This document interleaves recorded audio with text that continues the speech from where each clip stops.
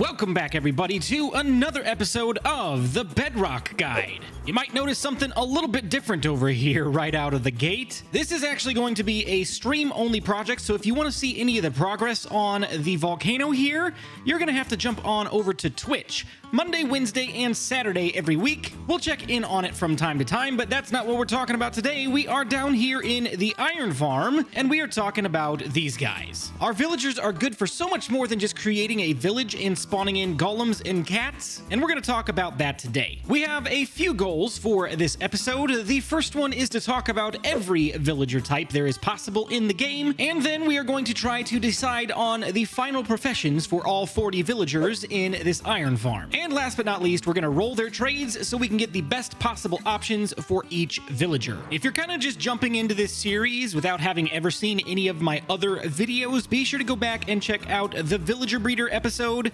We talk all about how to breed up villagers.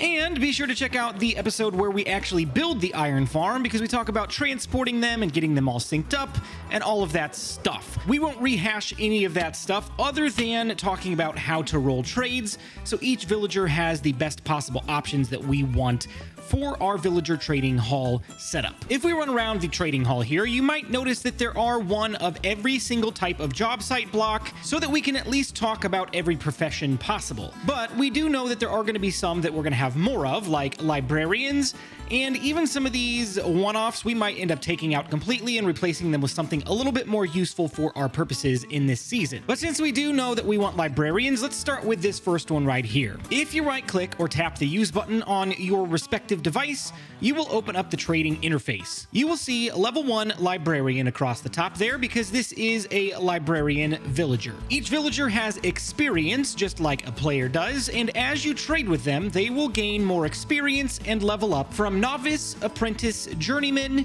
expert, and master. There are 5 levels, and every time they level up, they will gain a new trade option. When you go to start trading with a villager, you want to make sure that they have something that you want before you trade with them. Once you trade with them and gain them some experience, their first trades are locked in, and you cannot change them after that point. So, for example, this librarian has Frostwalker 2, and that's not something that really interests me. So I don't like the trade he has to offer, so we're going to go ahead and place our glass back down, and then we'll break our lectern, and then we'll place it back down again. But before we do, one thing to take note of as well, this guy is currently unemployed. You can tell that because he's just wearing a brown coat. He doesn't have any distinguishing features like glasses or a hat. If this guy happened to have a green coat, you've already kind of missed the boat, because back in the Iron Farm video, we talked about how you should not have any nitwit villagers in here because they cannot be employed, and therefore they will damage the rates of the farm and possibly cause it to not work at all. So, no nitwits. We want regular villagers. We'll place our profession block back down just like that. He will relink with it and offer us a new trade. So let's see what he has to offer this time. Bookshelves. That's actually not bad, but I kind of want to save that for one of our last villagers. I want to get something good for a book right off the bat. An easier way that you can roll these trades that you might want to consider is taking a sticky piston, placing it right next to the profession block, and just quickly toggling it on and off. See, he's lost his profession and now he's re-employed. You don't have to worry about placing the glass back down. It's just quicker to do it this way, but you know, you can manually break it as well if you don't have access to slime or a sticky piston. And he's got Luck of the Sea too. I think we're gonna pass on that. Bookshelves again, we'll pass for now. This is the most tedious part of setting up a villager trading system, is getting the trades that you want. And honestly, it's the most tedious on librarians because there are so many options for book trades, and you don't really want duplicates as you go down the road. And that's a keeper right there. Efficiency 5 is a difficult trade to get, so we are gonna definitely keep that one. And it also comes with lanterns as one of the trades, which we're gonna need some lanterns for our builds throughout the series, so I think this is doubly good. This is a bit expensive though, 64 emeralds and 1 book for 1 efficiency 5 book. We'll talk a little bit later about how to get that discounted. We need to fly back over to our sugarcane farm to pick up some paper because we need to trade with that guy to lock in his efficiency 5 trade. And while we're over here, it's a good reminder that we do have this guy right here, Mendelson, our mending villager. He's gonna stay here. We're not gonna move him, and we're probably not gonna get another mending villager over there because, I mean, let's face it, we already have more mending books than we're gonna need for the entirety of the series, so we don't need any more. And we'll double check, make sure he's still got his efficiency 5 trade. Perfect. We need 24 pieces of paper. We're just gonna toss that in there just like that, and we'll collect 1 emerald, and you see the experience bar has risen by 3 spaces there, and this villager is forever locked in as an efficiency 5 in the novice slot. Now, we do have a chance to get some more books throughout this librarian's upgrade process, but what I'm looking for most importantly is this first slot right here, because it's the only one that you can see straight out of the gate. So why not go for a great trade before you start upgrading? This would probably be a good time to mention that I'm not going to roll all of the trades for these villagers on camera. We're basically going to demonstrate how to do it. I'm going to talk about every villager profession, and then we'll do a lot of the grunt work off camera because it is very, very boring rolling trades. The last thing you should know about librarians before we move on to a new profession type, they need a lectern. We didn't talk about that initially, but that is very, very important. If you want to get a librarian, you need a lectern. And librarians will give you things like emeralds for paper. And once you have emeralds, you can trade them for enchanted books, or lanterns, or things like glass, compasses, clocks, name tags, things like that. You can also get bookshelves, which will give you an endless supply of books, so you can kind of keep recycling your trades throughout if you do this strategically. Librarians, in my opinion, are probably the most valuable villager in a trading hall because they do help you to upgrade your gear. Our next villager type uses the grindstone, and this is the weaponsmith. These guys are very, very valuable in an iron farm trading hall situation because you can trade iron for emeralds, and if you discount them down to 1 iron for 1 emerald, you will be very, very emerald rich very quickly, which will then allow you to in turn go over to your librarians and start trading for some great books and things like that. So the smith types, weaponsmiths, very, very important in an iron farm trading system. As the name implies, weaponsmiths also supply you with axes and swords, and you can even get them up to diamond axes and diamond swords as you upgrade them to the higher levels. One more thing to note as well, and then we'll just keep rolling with our villager types. I'm not necessarily going to list off every single item that every single villager type will offer, because there is a great resource that I'll leave in the description below where you can go check out the tables for each type of villager and everything they have to trade. Next up, we have the toolsmith, which is employed by using a smithing table. Also very good for iron farms, has the same exact iron for emerald trade on the level 2 slot there. The main difference here is they don't offer weapons, they offer tools. So let's say you're going to have a large project, like maybe digging out some or part of an entire mountain. You can come over here to your toolsmith, grab a diamond pickaxe. Maybe it's already enchanted. Maybe it doesn't have the enchantments you want. You can come over here to the grindstone and disenchant that pickaxe, and then come over to your librarians and select your enchantments by trading with any one of these librarians after we've set their trades. This is a fantastic system and probably the best way to do iron farm trading hall combinations. This guy right here, the armorer, this is the last villager that I would absolutely say is a necessity in this type of a trading hall iron farm setup, because he does offer, again, the iron for emerald trades. We can just let the iron farm run, go grab some supplies, and trade for a bunch of emeralds with all of these guys, and have plenty to trade with the rest of the villagers. The main difference here, he does not sell tools, he does not sell weapons, he sells armor, so you can get anything and everything from boots, pants, helmets, chest plates, and shields in the iron and diamond varieties as well. That leaves us with 10 more villagers, and each of these we're going to go over, but I may not keep each of these professions. So first up, over here at the smoker, we have the butcher. A butcher will take raw meat and trade it for emeralds, and sometimes you can get rabbit stew, you can get cooked meat, basically any kind of meat. Just think of this as your local meat market. If you're looking for a good food source, this is something that you could potentially set up. Over here at the cartography table, we have the cartographer. Pretty obvious. This guy will trade you for empty maps, ocean explorer maps, which will help you to find ocean monuments nearby, and a woodland explorer map.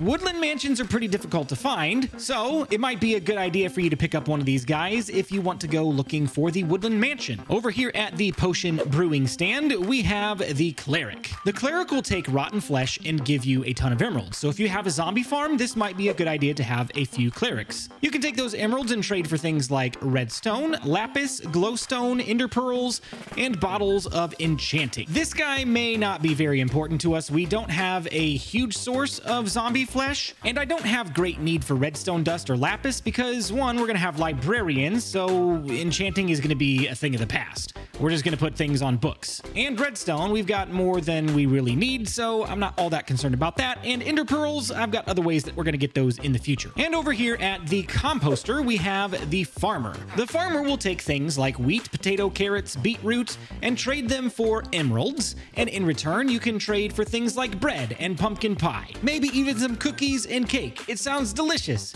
The thing that's most important to me about farmers is their last trades on the master level. At the master level, a farmer will either offer you a golden carrot or a glistering melon.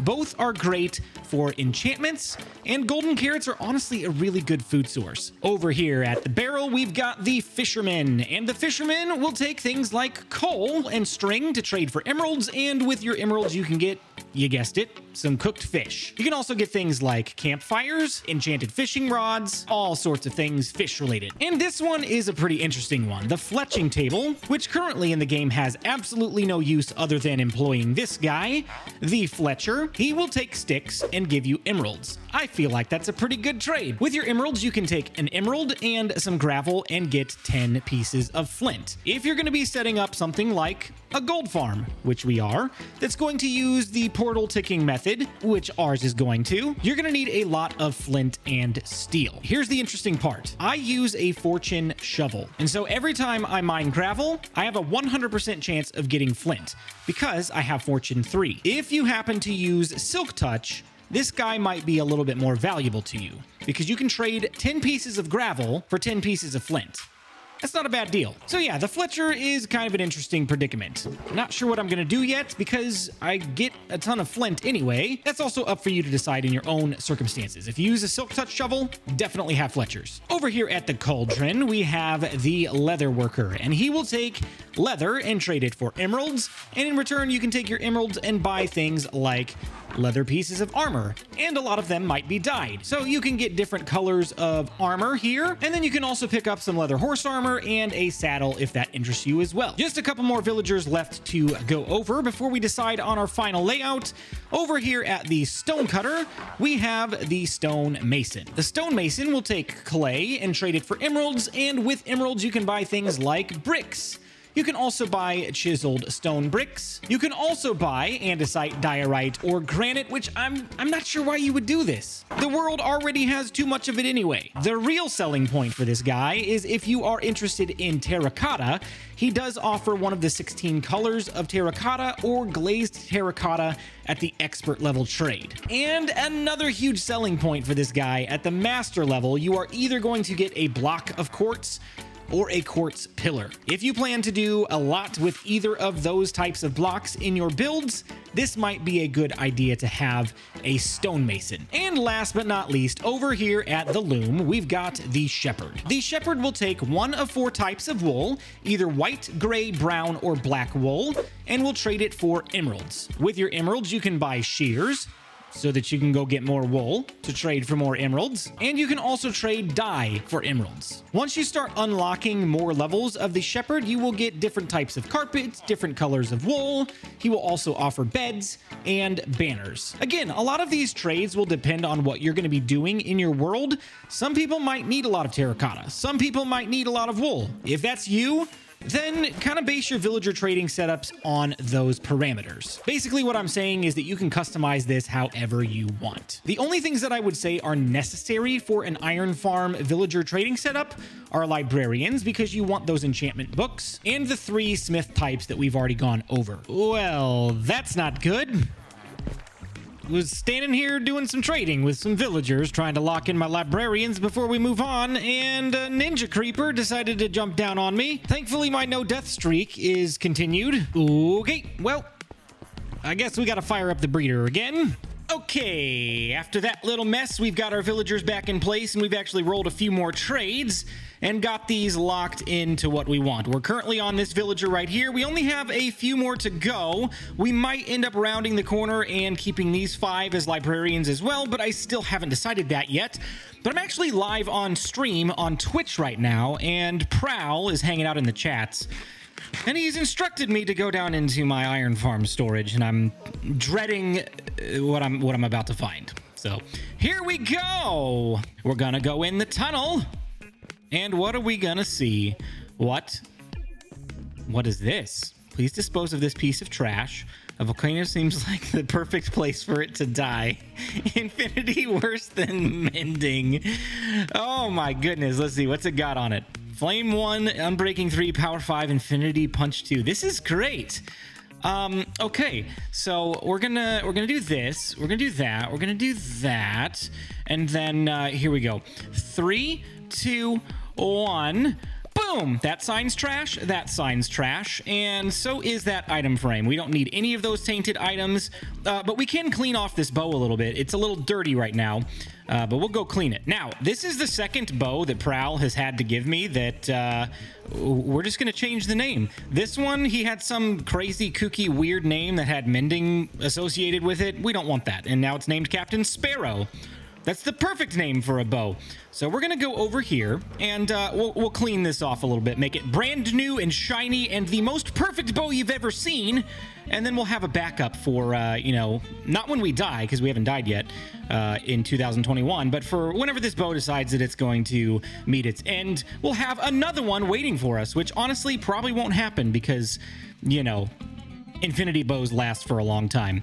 So here we go. This one is going to be called Winfinity. Boom. How do you like that, Prowl? You guys might notice a little bit of progress here with our volcano. I've had a stream between now and the last clip that you saw. And we've done a little bit of work down here as well. We have all of our villagers in place. We've got them locked in with their professions and trades and all of that stuff. We ended up keeping 15 librarians and 5 of each of the smith types, which left us with 10 villagers to figure out here at the end. And I kept a cartographer, and I don't know that I'm going to keep this guy. We'll keep him for now, but his journeyman trade is an emerald, and I was really hoping for a woodland mansion map. So we might need to fire this guy and get another cartographer in here at some point. Then we went with 4 Fletchers, just because I thought it would be fun, maybe if we could get some tipped arrows at some point, and if we happen to need any flint, it's an option. Then we also kept 4 of these farmers. I'm really hoping for golden carrots and glistering melons, so hopefully we'll get some of those with each of these guys. And we also kept a leather worker. Figured maybe at some point I would make some fake pirates out of armor stands, and it would be really nice to have easy access to some leather armor just to dress those guys up. That kind of explains the thought process behind why I kept those certain villager professions. Now, we need to wait for the sun to go down because we have to go zombie hunting.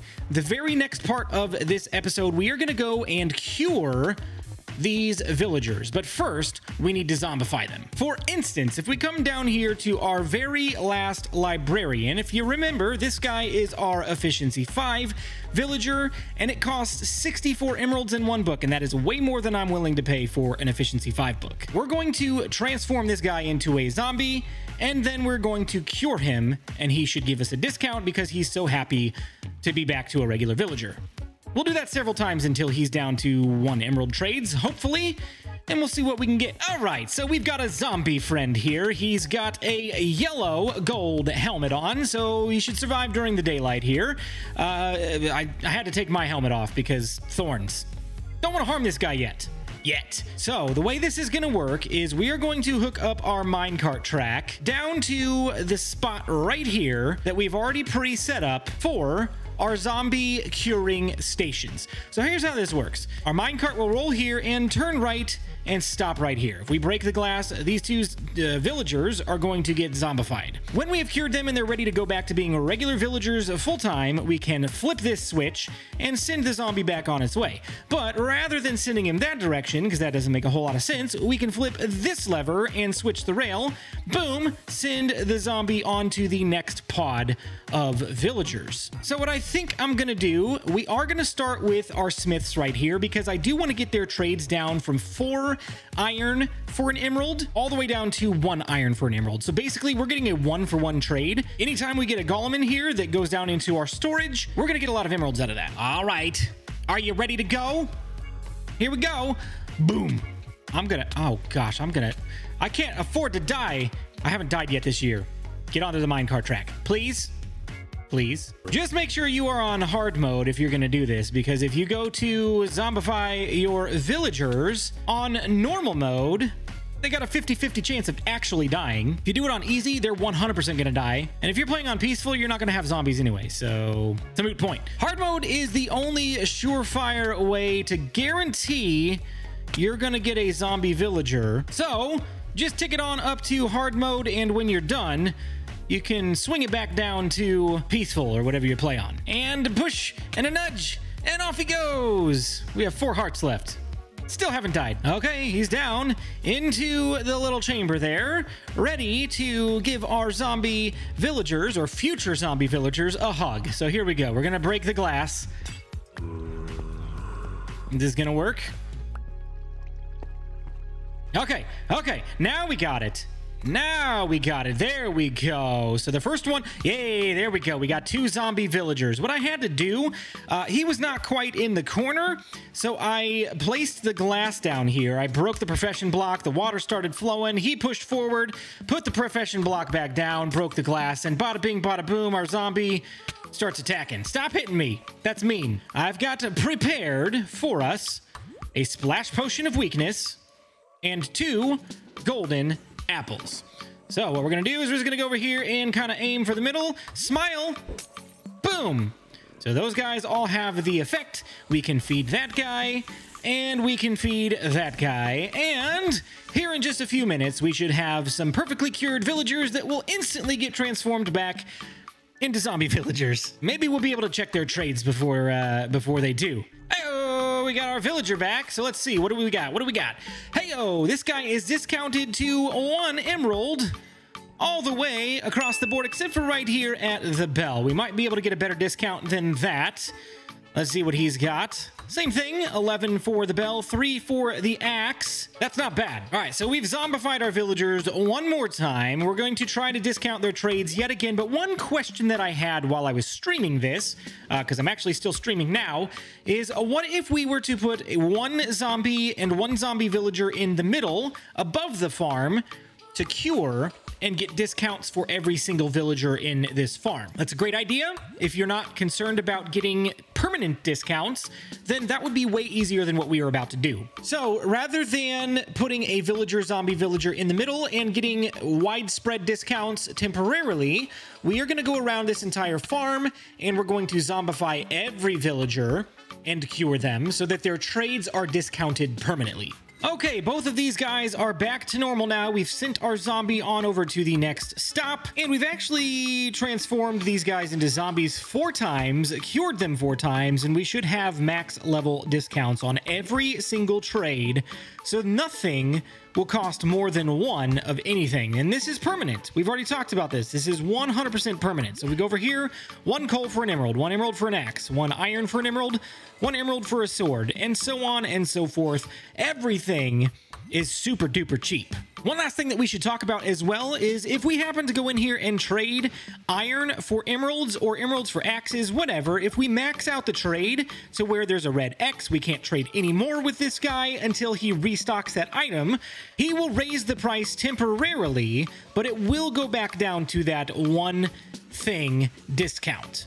This is permanent. Even if he does raise the price temporarily on you for trading too many times, it will go back down to that 1 emerald, 1 iron, 1 coal, whatever it is.